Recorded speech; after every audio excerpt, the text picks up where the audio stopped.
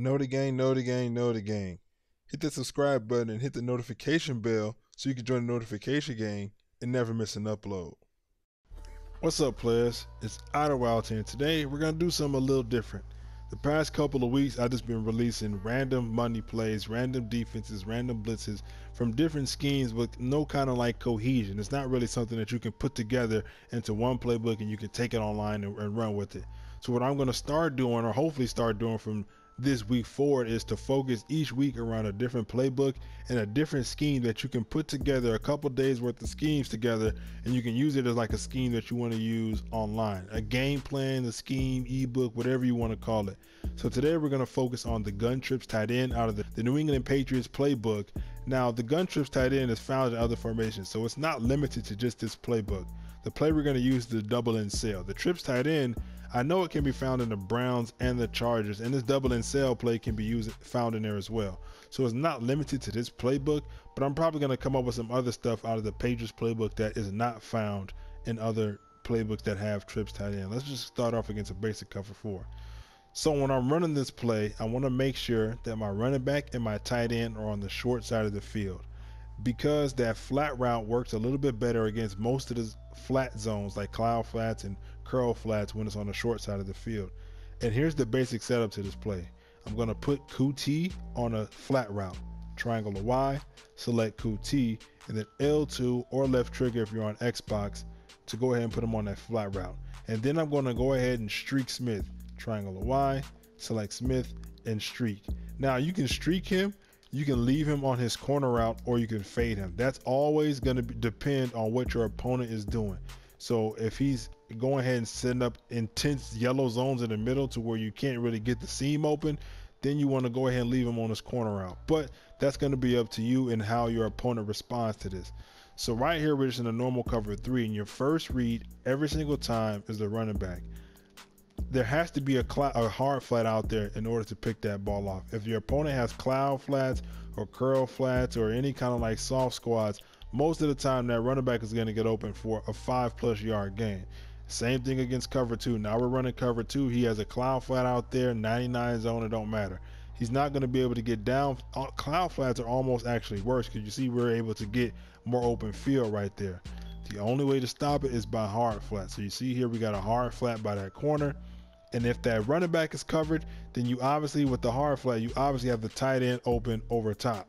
Now you see how that vert hook carried that tight end a little bit more. I did a video on that a couple days ago, or probably last week by the time this video came out, where the vert hook will carry that corner out a little bit further than most of the yellow zones will, but you're still going to get it open on the side of the field.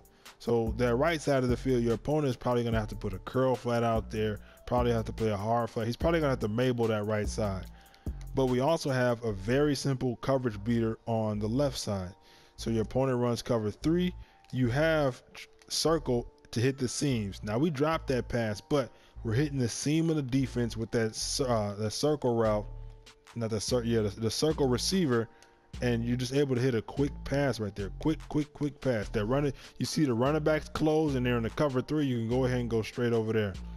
So let's say your opponent makes an adjustment to go ahead and get rid of that. Okay, now he's gonna, this is a legit setup your opponent can run. He can have him on a hard flat to guard the running back. He can use it at tight end. He can cover up that streak, and now he's gonna think, okay, I got him boxed. But that's why you have that in route. You have that in route right there. You go ahead and get there. The in route comes open, wide open over the middle. So it obviously it depends. It's a cat and mouse game, but you have these 4 routes. The 4 routes being the table route by the running back, the corner route by the tight end, the streak, and the in route. He has to worry about 4 routes, and it's all up to you, honestly, to go ahead and make that distinction as to which one to hit, which one to play with, which one to pass to. So he has to defend those 4 routes. Let's go against cover 2 real quick.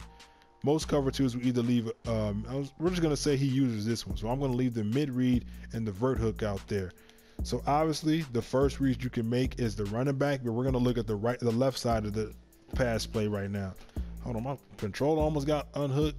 So you're gonna see here, we should be able to hit the streak down the middle. If he doesn't have a deep blue by that linebacker, you should be able to hit the streak down the middle. So let's set him up with a deep blue. So now he has the streak covered. and he would either use it, he'd probably use this guy in a 3-4. So let's go ahead and put him on this one. That way we can have a little bit more adversity to our defense. So go ahead, we set it up like this. You can hit that flat right now, and then eventually this route is going to get open on the inside of the defense. So that's how I use it against cover 2 and cover 3. I'll probably use different plays against cover 4, but that's a basic setup. So let's go into setup number 2. Setup number 2 is going to be streak QT, triangle Y, select QT, and push the D-pad up on QT. And then you want to put Hopkins on a, what is it called? I think it's called a smoke screen. So triangle Y, select Hopkins, press R2 for the smoke screen. Now the reads on the right side are exactly the same, so I'm not going to focus on the right side right now because it's the same setup on the right side. But what this is going to do is going to high-low that outside corner or high-low that flat zone.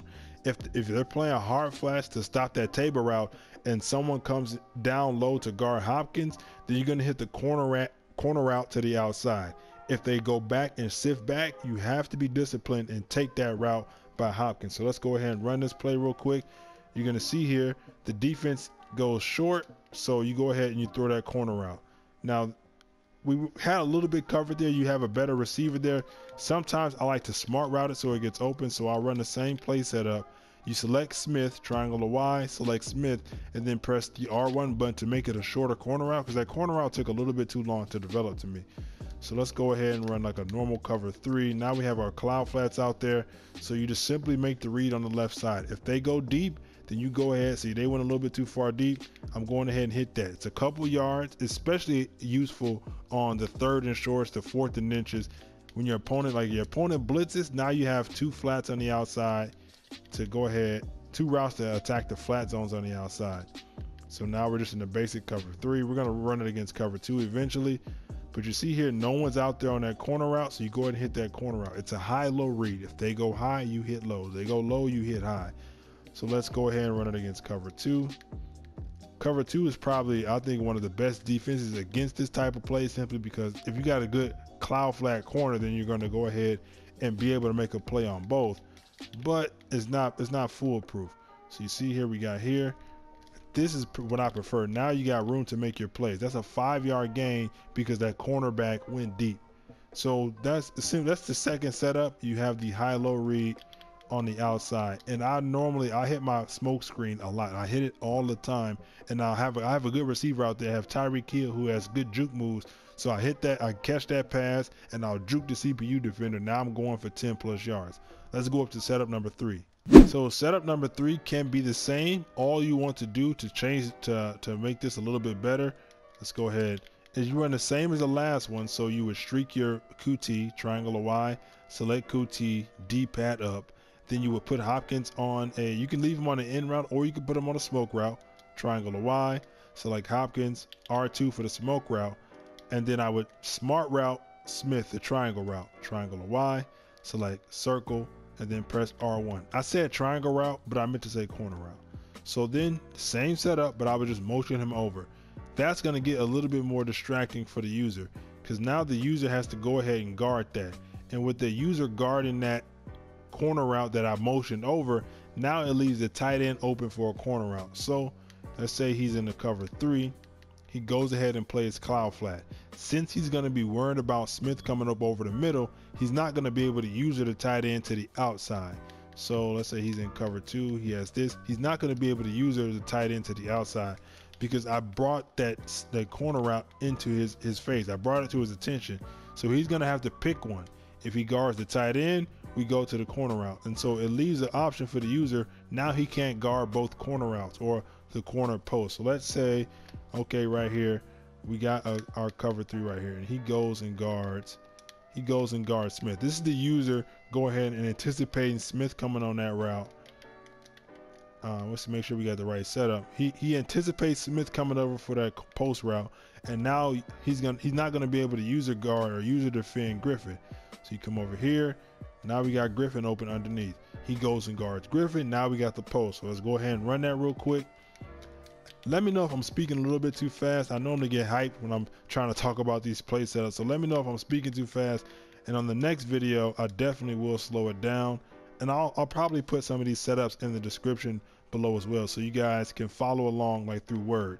So here we're going to have a setup to where the user is guarding the corner route because he's afraid of the corner route getting open because you just hit it.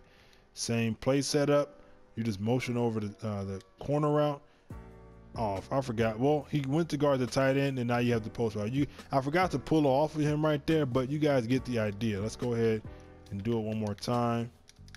Let's have that setup. I'll be tripping, boy. I'll be telling y'all. I'll be too hyped to forget all the to remember all the necessary steps. So now he's going to guard the tight end, and now there's no one over the middle to guard that post, and there you go. So those are the 3 setups that I like to use against double and sail. Let's go against the three setups again. The first setup is flat the inside slot receiver and then streak the inside most receiver. First read is the running back, then the tight end, then the streak route if it's cover 3, and then the end route. Second setup is you want to smoke route the outside receiver, streak the slot receiver, and then run a smart route for the corner route. Same reads for the right side, you read high to low to the left. And then for the third setup, you just motion over that corner route, and then you go ahead and do a read on the user right there. And you still have your running back options and stuff like that. So if you guys are able to use this in your Patriots playbook, or if you guys are running gun trips tight end and this is able to help you out. And then just in general, if you guys like my videos, let me know by hitting the like button. It helps your boy out, helps the channel grow, and I really appreciate it. I'll see you guys around next time with another play from the Patriots playbook. I'm out.